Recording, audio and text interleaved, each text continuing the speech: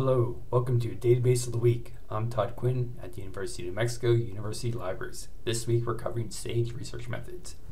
This database provides various types of books and articles that cover methodologies for qualitative and quantitative research. You can browse by topic area or disciplines. You can look at the books and references. And one of the things you'll notice in here, if you scroll down a little bit, the books and references are broken up in different areas, and there's two areas called the little green books.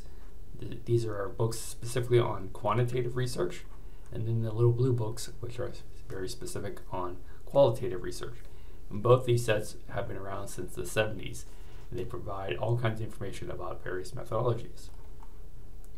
You can also do a search on a methodology. I'm just going to say interviews.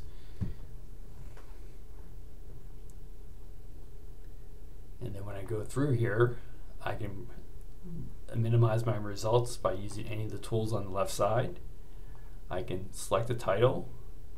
You can also notice where it says methodologies under the title.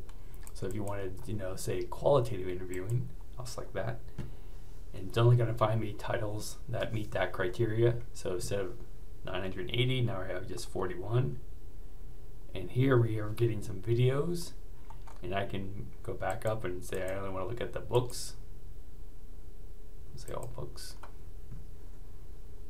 Apply filter. And I'm just gonna, maybe not the British hat. Let's go with conducting research interviews.